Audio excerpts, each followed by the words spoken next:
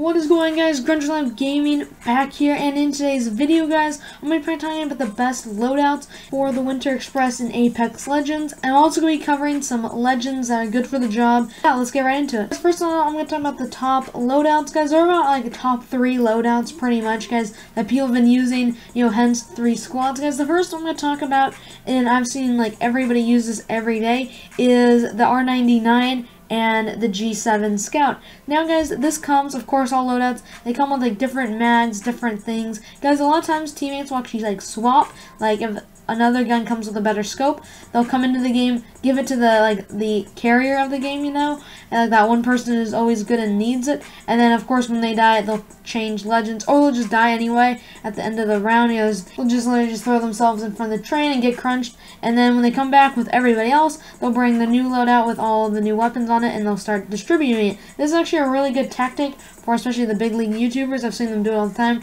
where they like trade different scopes on the guns or attachments that people don't need and things like that. Guys, why this loadout is so good, I'm just getting to the part of that, because the R99 is fast firing. This is a huge loadout for tons of streamers.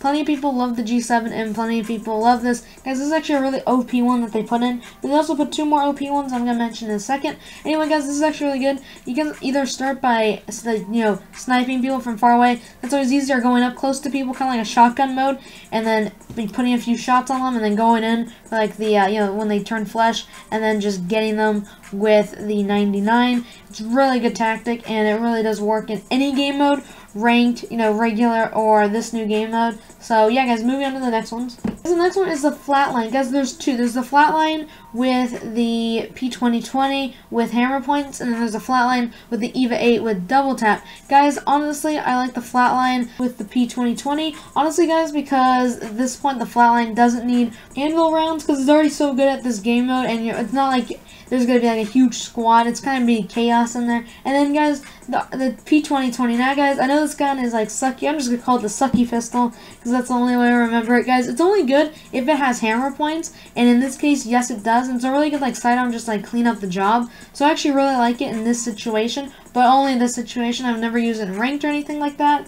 But for this, I would just use it. Now, guys, shotguns are a little interesting in this game mode. They don't have the Peacekeeper, so I wouldn't really go with the EVA since double tap is a little weird. But most people actually just take the double tap off and then give it to the people with the G7, like I was saying earlier. So that kind of just makes sense. Anyway, guys, that's the next one. Because the final one I'm going to mention is the Havoc. Guys, the Havoc is paired with the Wingman, and then the Devotion is also on that list. It's also paired with another weapon. As I've seen many people use the Devotions, or what they'll do is they'll get the Havoc, because the Havoc, you can use like the little tap fire to already get your Havoc warmed up. So basically, in sense, you don't need the turbocharger, and then they'll give the turbocharger to the people with the Devotion. Guys, basically making these 2 loadouts basically great together. Honestly, guys, I prefer the Havoc with the turbocharger. That's just me with the Wingman, because I honestly think it shreds, because if you don't have the teammate to give you the turbocharger for the Devotion does take a while to heat up, but once it's heated up, it destroys in this game mode. So I put both those 2 in the same boat.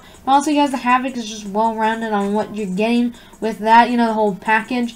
2 loadouts. Now, guys, I'm going to move on to Legends real quick. Because honestly, some people just go with their mains in this, and that's totally fine. Some people are like, whatever, I'll use whatever gun. And I know that's not the case. But, guys, for this loadout, in my personal opinion, I actually think Wraith is the best. Now, guys, usually I'll do what most people do and just move with the loadouts.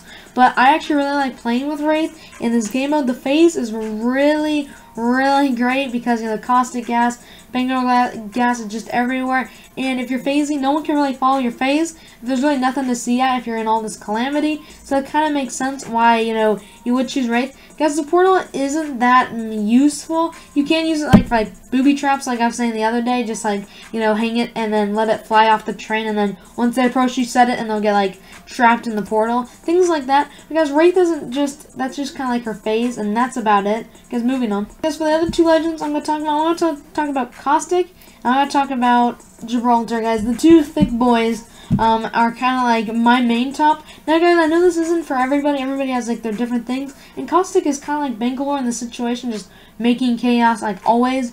Anyway, what I want to say is Caustic, he can, just get traps down, and then when you set them, people can't really block in train cars. Of course, guys, the middle ground, you know how that always is. But guys, the Caustic trap's really good because they keep dealing damage, and they'll make people flee off the train. long enough for you to capture or whatever you're trying to do. And then also I will say, like, adding on to that is you can also like barricade it places too, so they can't get on through like little doors in the side, stuff like that, so you can have all the doors guarded. Now guys, the last person I'm talking about is Gibby, okay?